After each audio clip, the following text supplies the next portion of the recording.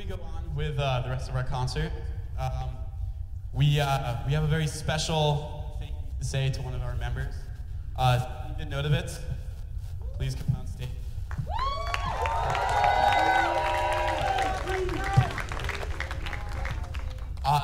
So Steve, lots of people fought over who was going to get to say this. Everybody wanted to, but I took boxer, so I can. So I'm doing it. We joined ChaiLights together. Back then in the first semester, you were sort of like how Aaron Troy was the first semester here. Just like so much better and more confident than anyone else.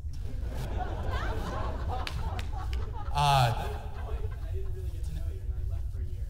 And I came back, and you were gone for a semester.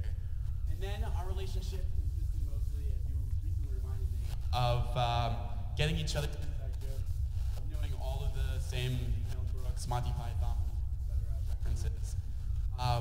And then we started getting dinner together, started coming over my place. Just casual.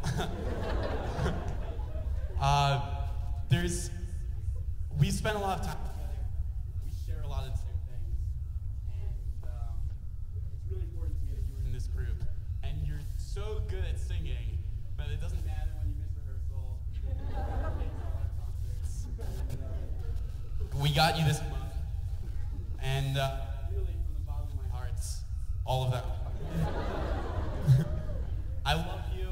Our group wouldn't be the same without you. And you're a lifer.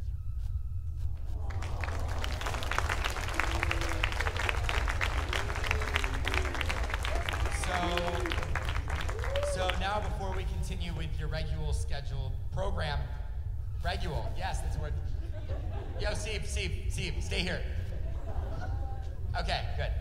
Before we continue with your regularly scheduled program, I figured I'd share a little bit of Steve to all of you. So every semester we do song selection where each member gets to put forward songs they want us to do in the future. And since the moment I've met Steve, he's been saying 2 words of a song for us to do forever. And finally, tonight, you've seen fit to grant him his request, and those are alma mater.